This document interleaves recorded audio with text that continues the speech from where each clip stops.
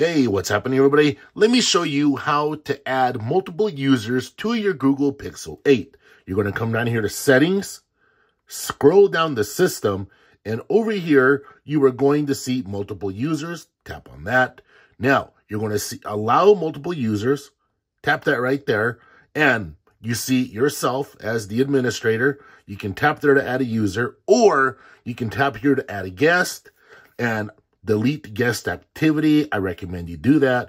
Now, when you add a user, you're not going to be able to delete their activity. And also, this is a 128 gigabyte pixel. And if you know you're going to have multiple users on your phone, I recommend that you get the 256 gigabyte variant. That way, everybody can keep their stuff without anybody having to worry about running out of space. All right. Also, down here, allow guests to make phone calls. If you allow guests to make phone calls, call history will be shared with the guest user. Also, if you do not enable that, your guest users will only be allowed to make emergency phone calls. Well, let's jump into this. Tap on Add Guest User. So it's creating guest, switching to guest.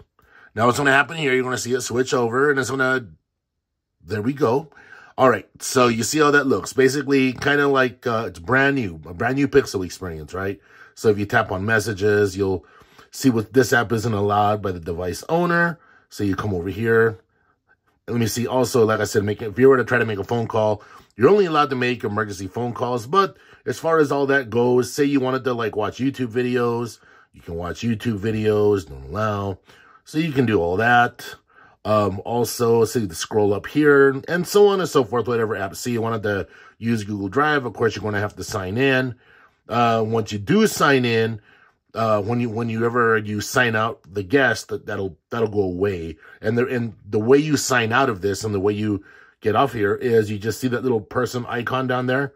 Tap on that, and you're going to exit the guest. Exit guest mode. And there, now it's switching back to me, the administrator, and I'm going to have to put my PIN in. Alrighty, PIN has been entered, and there you go. Now, so you want to add a user, tap on Add User, Add New User, and whenever you add a new user, that person needs to set up their space. So basically, it'll be like setting up a brand new phone, tap New User, creating a new user right here, and tap Switch to New User, set up New User. Now, make sure this person is available to take the device and set up their space, so on and so forth. So it'll be just like setting up a new phone. So you see what's going on there. But anyway, this is pretty cool. That's how you disable it there. I think this is a really neat feature. It's really nice. That way, you know, I mean, it's nice to be able to share your phone, say someone needs help with something or whatever the situation may be. Well, all right, everybody. Thank all of you for watching, and I will catch all of you in the next one. Take care.